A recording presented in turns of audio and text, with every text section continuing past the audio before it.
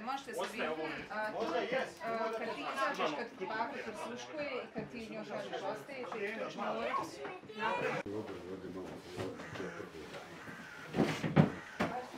Kaži meni onaj... Action!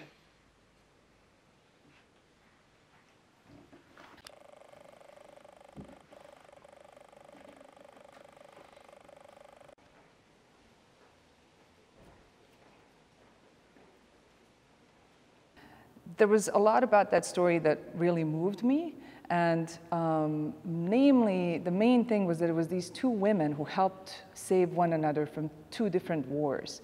You know, Zejneba first saved Kabiljo family during World War II, and then the Kabiljo saved her during the Bosnian War 50 years later. And I thought that, first of all, what a remarkable story in the reciprocity of goodness. And second of all, that it is such a Bosnian story. That is what I'm talking about, that this desire to help one another, no matter what labels the world puts on us, is so present and prevalent in the country and the culture that I grew up in, and I wanted to capture that.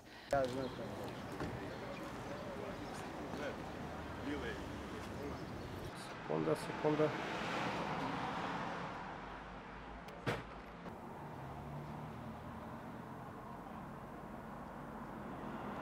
Zejneba Hardaga je prva žena muslimanka na svijetu koja je dobila medalju pravednika Izraelskog muzeja Yad Vashem. Ona je dobila za spašavanje porodice Kabiljo, ali ona isto tako spasila, ne znam, i porodicu Tauber na određen način. Ili, recimo, kad je u pitanju moja porodica, moje bake dala svoj zar dimije i ona je tako preobučena napustila Sarajevo kao muslimanka. A mom dedi je dala novac da može da kupi kartu, da može da pobjegne iz Sarajeva.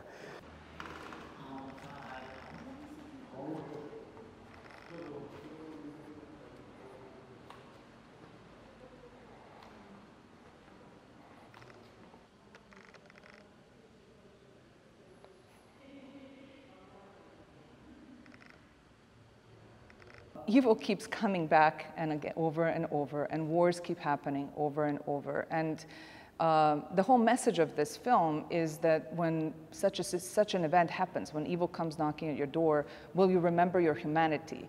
Will you remember this feeling of Sevap and Mitzvah and save others? Or will you become small and fearful and only think of yourself? And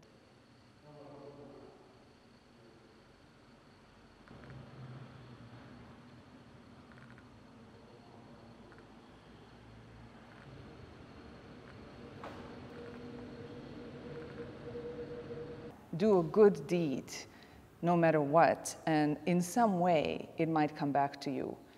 Maybe not to you personally, but to someone you love, to your descendants, to another person in a world, you know? It's a message that I strongly believe in, that goodness begets goodness. And as long as we remember that, the world is going to be a better place. Ai mai dobro.